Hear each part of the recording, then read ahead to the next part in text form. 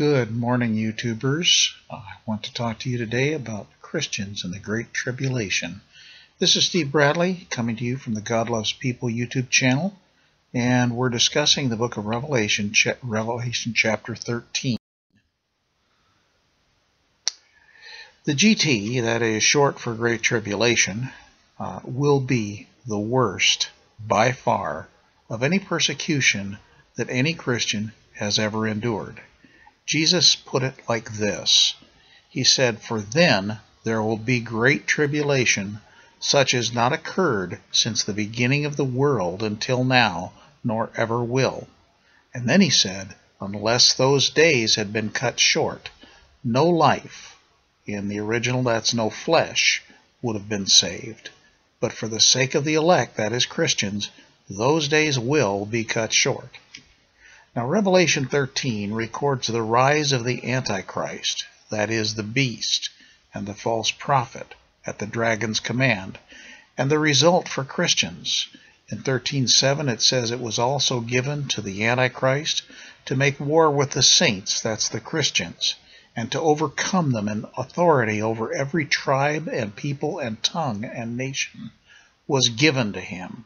Everyone is under his sway. Everyone is under his power. Now, this is a truly terrible time. There is nothing like it before or after. So here are some of the main features as Revelation lays them out.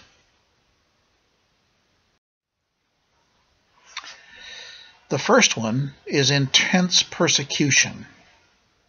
Revelation 13:10 tells us that if anyone is destined for captivity, to captivity he goes. If anyone kills with the sword he must be killed. Here is the perseverance and the faith of the saints. Resistance, as we remember from Star Trek, is futile. In other words, imprisonment, death, resistance is met by execution. It is a violent, cruel time, and there is no respite until the end, except for what we will see in later chapters. If you look at Revelation 13, verse 15, and you'll see it was given to the false prophet to give breath to the image of the beast. That's an idol. So that the image of the beast would even speak and cause as many as do not worship the image of the beast to be killed. We don't know whether this is a robot or something even more lifelike. The second thing that's going to happen, besides intense persecution, is economic and religious pressure. In chapter 13, verse 16, it says, "The false prophet causes all, the small and the great, the rich and the poor, the freemen and the slaves, to be given a mark on their right hand or on their forehead, and he provides that no one will be able to buy or sell except the one who has that mark, either the name of the beast or the number of his name." So if you don't take the mark, you can't buy or sell. If you take the mark, you've declared your eternal allegiance to the dragon and the Antichrist, and you have no hope. So it's your choice. You can live now, enjoy what's left of your life, or live forever. And the choices of that day are stark and very clear. So this is what the final 3.5 years of life before Christ returns is like. And Jesus said that once all this begins, if you're in Israel, you're in Jerusalem, you're in Judea, your only hope is to run. Don't wait. Don't stop. Run. Matthew chapter 24, verses 15 to 22 detail what to do and how to handle that. And then if you read Revelation chapter 12, you'll see that although the dragon makes every effort to capture the people who are running, he fails. So if you're in that time and you're struggling with what to do, get out. Don't wait.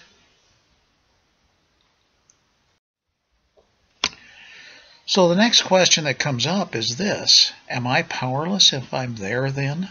What do I do? Well, you're not powerless. The first thing you have to do is to refocus your thinking. Since if you are a believer, you will almost certainly pay with your life for your faith. It's going to cost you your life. Just Put that as a part of the equation and figure that that's what's going to happen. And then you have to finally ask yourself the question, what is really worth it? Is it worth it to worship God and have my life destroyed here? Or do I worship the devil? And do I live here and be destroyed for all eternity? That's your choice. Jesus said it like this. He said, "For what shall it profit a man if he gains the whole world and loses his own soul?" What is it worth to you to keep your soul? What is it worth to you to live forever? That's the question.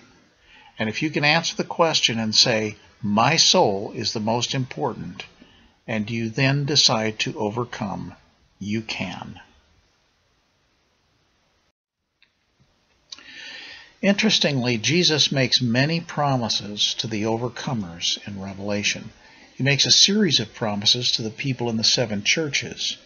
This kind of leads me to believe that the 7 churches exist not only as real churches at the beginning of the Christian world, the church age, but also as symbolic churches at the end of the church age, because he talks about a time of tribulation, specifically in the 6th church in Philadelphia.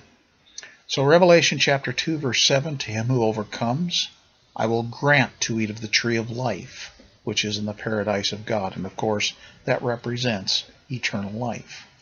To Revelation 2:11, to the church at Smyrna, "He who overcomes will not be hurt by the second death." The second death is the death that you die when you are thrown into the lake of fire for all eternity. "To him who overcomes, I will give some of the hidden manna, and I will give him a white stone, and a new name written on the stone, which no one knows but he who receives it." We're not certain what that is, but the hidden manna is the food of God. Revelation chapter 2, verses 26 to 27, "He who overcomes and keeps my deeds until the end, to him I will give authority over the nations, and he shall rule them with a rod of iron, as the vessels of the potter are broken to pieces, as I also have received authority from my Father." And we see that actually happening in Revelation chapter 20. Revelation chapter 3, verse 5, "He who overcomes will thus be clothed in white garments." White garments are representative of righteousness and of godliness and of holiness. "And I will not erase his name from the book of life, and I will confess his name before my Father and before his angels." Revelation 3:12, "He who overcomes, I will make him a pillar in the temple of my God, and he will not go out from it any more. And I will write on him the name of my God, and the name of the city of my God, the New Jerusalem, which comes down out of heaven from my God, and my new name." If you have the name of God written on you, that pretty much indicates that you're never going to take the mark of the beast. Revelation chapter 3, verse 21, "He who overcomes, I will grant to him." Now listen to this. This is so marvelous. "I will grant to him to sit down with me on my throne, as I also overcame and sat down with my Father on his throne." You will join Jesus Christ if you overcome. You will join him on his throne. You will reign with him. You will rule with him. He will be yours and you will be his forever. The alternative is the lake of fire. And after each promise, Jesus says, "He who has an ear, let him hear what the Spirit says to the churches." He says this because he wants everyone to know that despite all the difficulties, he is on our side, strengthening us so that we can overcome.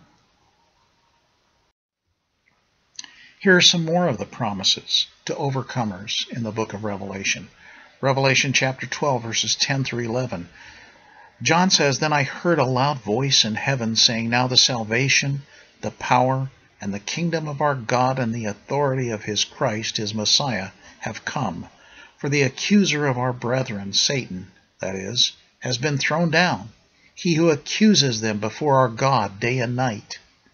And they, that is the Christians, overcame him because of the blood of the Lamb and because of the word of their testimony, and they did not love their life even when faced with death.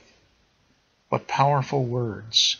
What men and women of God will stand in those days of darkness and difficulty. Revelation chapter 21, verse 7, he who overcomes, listen to this, shall inherit all things. And I will be his God, and he shall be my son. What can you have more than that? There is nothing of value compared to that. Now the message in all these passages is twofold. Number one, God is on your side. He will help you. You can overcome. Trust him. Let him give you his strength and power. Don't give in. Number two, eternity is coming, and with it ultimate victory. If you stand with him, you cannot lose. The rewards are greater than anything that you can imagine. Who knows what God has prepared for him who waits for him? Who knows what God has prepared for him who serves him? Who knows what God has prepared for you? It's infinite. It's greater than anything in the universe that has ever happened. And it can be yours as an overcomer. God bless you. I hope you heed these words. I hope you hear these words. And if I am for some strange reason talking to someone who lives in that terrible time, I pray for you. I pray that God will bless you, and I pray that you will be one of the great overcomers in those days. Now, more about this material in the next study. God bless you. This is Steve Bradley, coming to you from the God Loves People YouTube channel. And I hope God gives you a wonderful day.